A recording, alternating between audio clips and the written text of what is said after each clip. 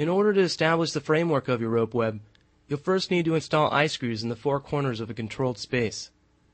The dimensions of the space seen before you now are 5.5 feet wide and 7 feet tall. Lace a rope through all four eye screws, starting and ending on the left side of the rig.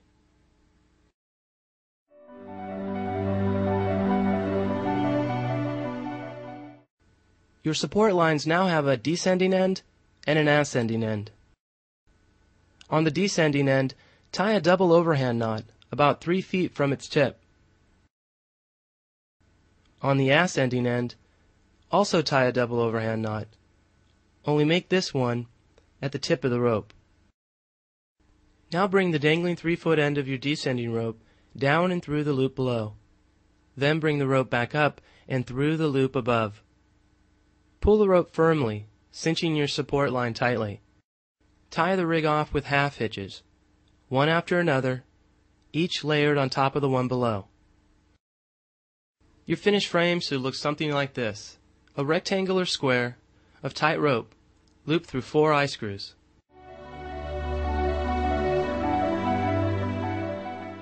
What remains of the piece will require a lot of rope, so make sure you have at least 100 feet on hand.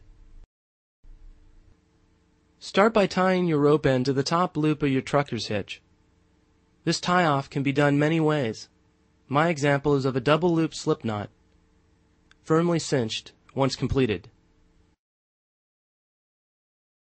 From the loop of your trucker's hitch, draw the rope out 1/3 the distance from your top left eye screw to your right. At this point, tie a cow hitch, first wrapping your rope end over the front of your support line, around the front side of your rope, back around the back side of your support line, and then through the loop created. Cinch your cow hitch firmly, making sure to take up all the slack in the line. Now draw your working end up to the 2/3 point of your support line. At this point, tie off another cow hitch, just as before. From here, draw your working end to the 1/3 point of your support lines between your top right and your bottom right eye screw. Then tie off yet another cow hitch. Continue this process, tying a cow hitch every 1/3 and 2/3 distance between your eye screws, until you circle and reach 1/3 of the distance to your starting point. Your rope line should be taking on the shape of a stop sign or an octagon.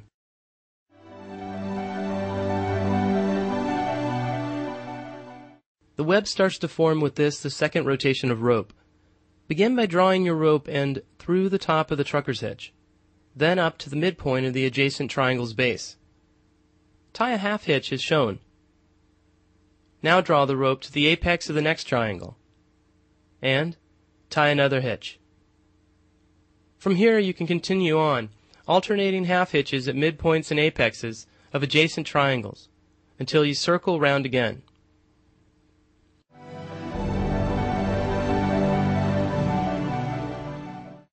The third rotation starts where the second rotation ended, first tying a half hitch and then drawing the rope to the midpoint of the adjacent triangle's base. There, tie another half hitch. From here on, continue tying half hitches, this time moving from midpoint to midpoint of the base of adjacent triangles.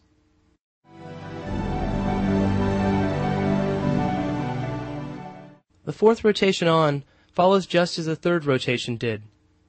One half hitch after another, tied at the midpoint of adjacent triangles.